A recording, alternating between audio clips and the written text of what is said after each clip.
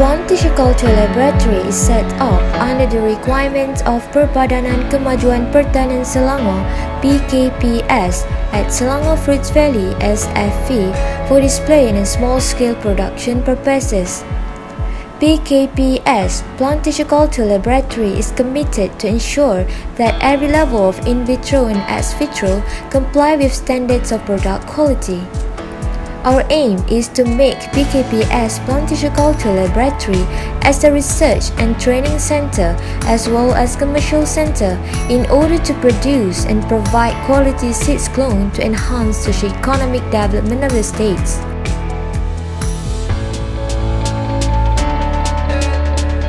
Plant tissue culture is a collection of techniques to grow plant cells, tissues or organs under sterile conditions. It is also known as in vitro culture.